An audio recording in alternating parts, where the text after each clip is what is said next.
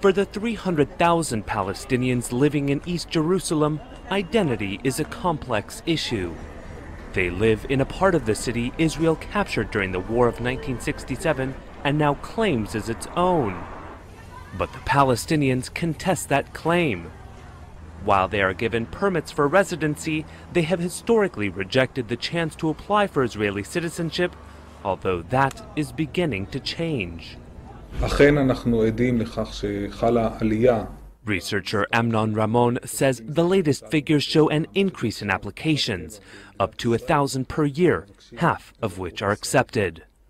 The reason?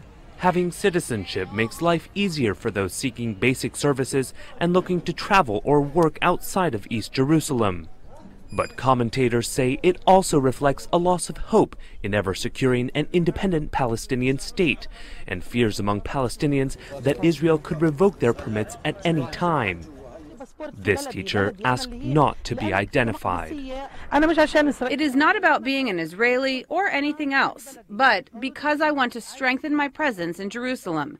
It is my homeland. I was born here, I live here, and I want to stay here. And if they take my ID, that means I can't stay here. While they have the right to seek Israeli citizenship if they want, the majority of Palestinians still reject it in protest of Israel's 48-year occupation.